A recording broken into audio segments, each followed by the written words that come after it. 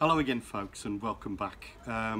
This video is going to deal with feeding your plants, because now we've got seeds in, we've got potatoes in, we've got all sorts of things going on in our micro allotment. So we're going to have to think about feeding our plants, aren't we, at some stage. So we're going to talk about major plant nutrients to begin with, and the fact that you've probably got everything in your household to actually feed your plants without going to the supermarket or without going down to the garden centre, because you just can't at this particular point in time. So major plant nutrients are nitrogen, potassium and phosphorus. And nitrogen gives healthy green growth, potassium gives fruits and flowers, boosts fruit and flowers, and phosphorus gives good root growth. So we give those plant foods for the crops that give us those attributes. We also need to talk about magnesium, and we need to talk about calcium as well, because they're also major plant nutrients that we need to be dealing with and giving our plants. So I'm going to start with soluble aspirin. So soluble aspirin contains salicylic acid, and we know for hundreds of years that if we chew on the bark of the acid, it helps to ease our headache. But if we actually drop 2 of these are 300 milligrams by the way, into a 4-pint bottle of water, you can feed a whole host of plants, because plants produce salicylic acid naturally to boost their immune systems. So if you're giving them additional salicylic acid, it's helping them to fight off diseases and pests and infections. There's your first one. The second thing I want to look at is Epsom salts. Now Epsom salts you'll use to drop into your bath to ease your aches and pains, but actually the major constituent is magnesium sulfate.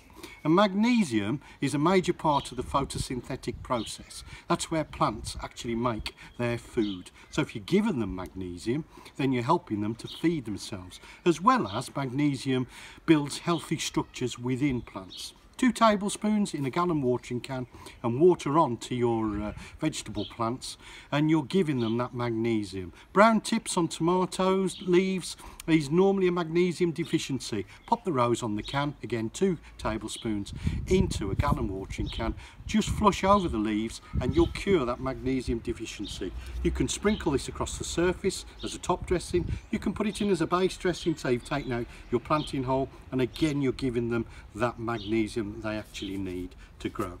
Now we're going to move on quite quickly to tea bags. Now if you want an instant fix and an instant brew to actually help your plants to grow, well here it is, and it's an elixir folks. So I've got around about 25 tea bags. I'm going to find a container that I just happen to have in the garden. This was Rooster Booster, and we're just going to drop those tea bags into the actual container itself. We've all got tea bags. Now if I come around here, we literally fill that with water,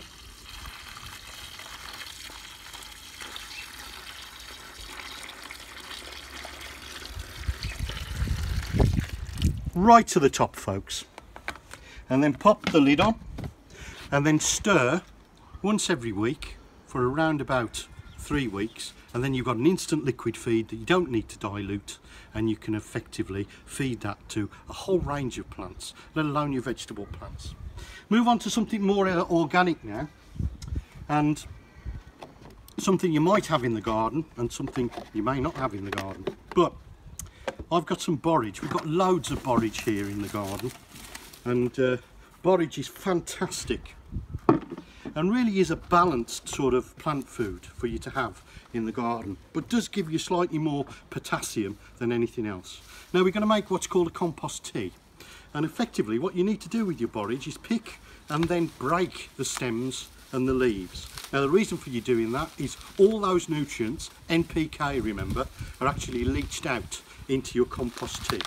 And then again what we do is we throw that into a bucket, and you want about half the bucket full of your borage.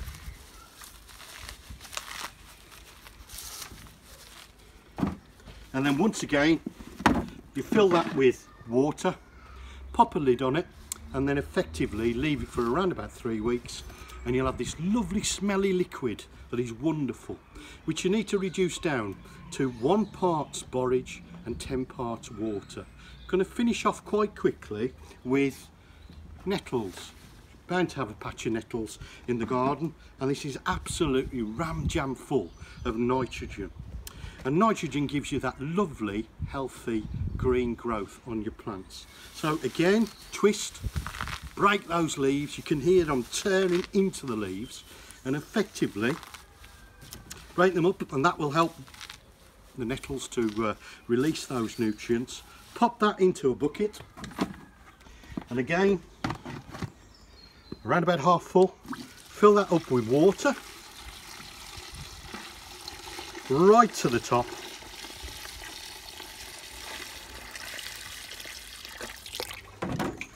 Pop a lid on there, and then basically leave that for 3 weeks, giving it a stir every week. Now, one final tip is your milk carton, when you wash it out, is full of calcium, and calcium is a major plant nutrient and helps plants to flocculate. Flocculation is the drawing in of nutrients into the plant system through the soil. So there's negative and positive ions, and calcium helps your plants to do that. So instead of tipping it down the sink, try it on your veg, try it on your hanging baskets, try it on your patio pots. I promise you won't fail, folks. So there is a range of liquid feeds that you can actually make yourself from things that you've got at home. You don't need to go out to the supermarket, you don't need to go to the garden centre, and it doesn't need to be expensive, and you can now essentially be pretty self-sufficient by making your own fertiliser, feeding your plants right up to harvest. What do you think about that then, folks?